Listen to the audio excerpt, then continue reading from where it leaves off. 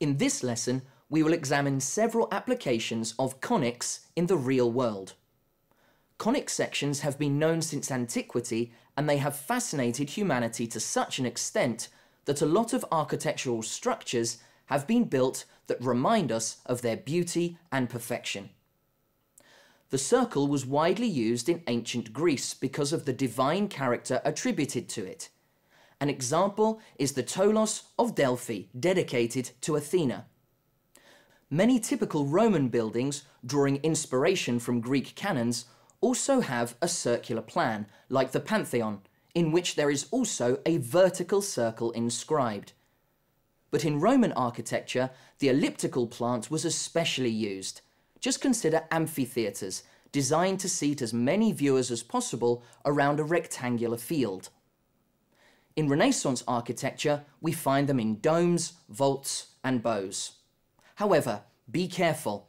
In many cases, we do not have a perfect ellipse, but an oval, as is the case of St. Peter's Square in Rome. A historical misunderstanding accompanies these two seemingly similar figures. In fact, they differ from each other by geometric genesis. As you can see, an oval can be built with quite a complicated procedure that features the alignment of two circles. On the contrary, in order to draw an ellipse, we can easily use the gardener's method. But above all, what distinguishes the ellipse from the oval is the fact that the former can be described by a simple mathematical second-degree equation. The latter cannot. Talking about ellipses, can you recognize the ellipse in the Tycho Brahe Planetarium in Copenhagen? In fact, the ellipse can be correctly obtained also by sectioning a cylinder and not a cone. Now, we can't speak about ellipses without mentioning the orbits of planets, which were recognized as ellipses by Kepler. As was later demonstrated, anybody under the influence of an inverse square law force, such as gravity, follows a trajectory that can be represented as conic. Hence, the trajectories of planets, moons, and celestial bodies are all conic sections, ellipses, parabolas, and hyperbolas. Consider one of Newton's famous old designs, with which he imagined that every object launched parallel to the ground in theoretical absence of friction and at a sufficient speed would never fall back to the ground. In the real world, friction is ever present, and the typical trajectory we can observe when we throw an object in our everyday life is a parabola, as in the launch of a cannonball. Parabolas are everywhere, from roller coasters to suspension bridges that span the longest distances possible, or to the parabolic jets of fountains.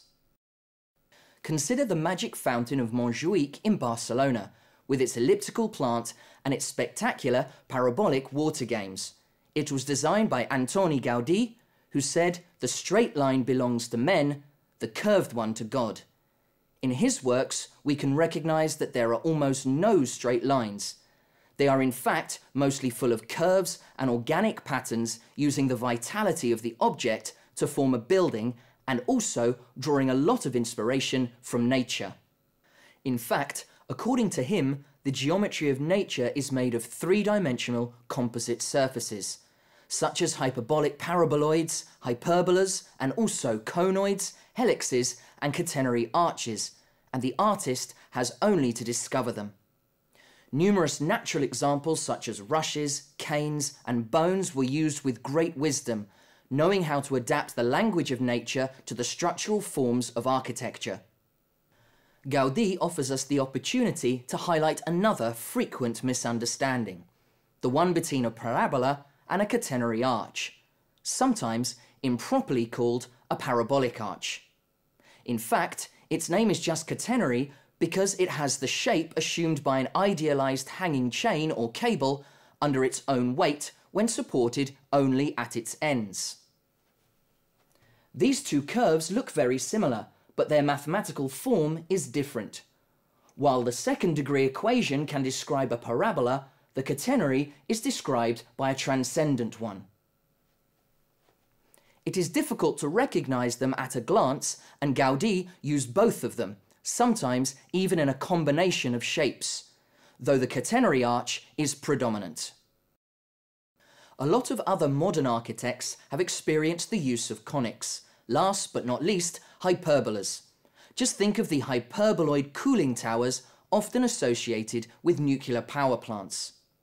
We might at this point indulge ourselves in our search and find many other examples, from the ancient to the modern era, up to contemporary architecture. Let's take a lesson from Gaudí. Let's open our eyes and discover all the conics around us.